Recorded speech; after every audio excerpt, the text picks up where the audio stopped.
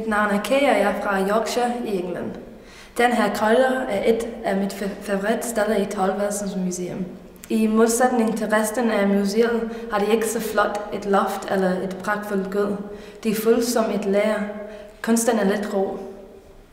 Korridoren fremstår ydmygt i sin enkelhed, og det kan jeg godt lide. Learning Danish in a museum has worked well for me.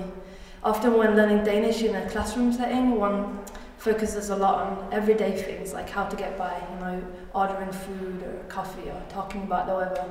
But here one gets to be a little bit more abstract, trying to find words to describe how a piece of art makes you feel or how a corridor makes you feel. Learning Danish here has definitely increased my vocabulary whilst having fun at the same time.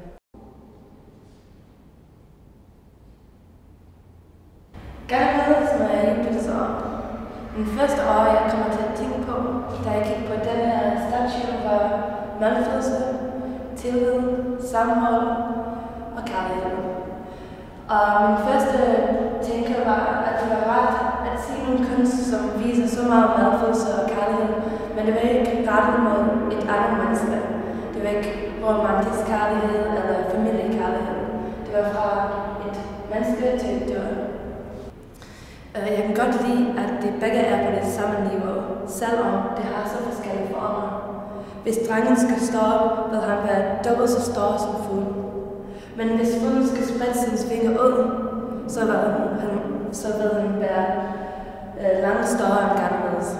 Men det er som om de mødes på midten, og det støder på hinanden. Men hvorfor er en dreng og en fugl så gode venner?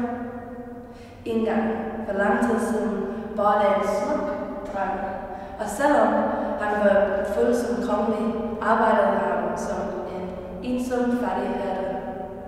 Men han vidste ikke, hvem det var, som havde fået øjnene op for ham. Det var en, som var langt højt op, bag skuldrene og ind i himlen. Jupiter! Ja, det er mig!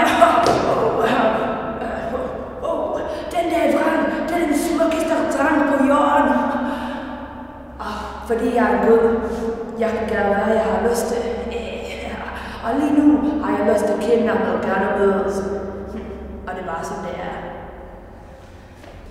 Mange siger, at Jupiter satte ned en arm for at kidnappe Ganymedes. Men mange siger faktisk i virkeligheden, Jupiter selv var arm. Anyways. Efter Jupiter fangede Ganymedes, proklamerer han til hele himlen. Du skal give unge Ganymedes og en af min mange elskere.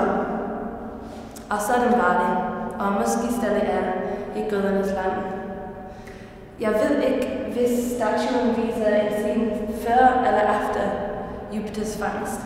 Hvis det er romantisk eller ej, men medfølelsen er der stadig, og det er det, jeg kan godt lide om statuen.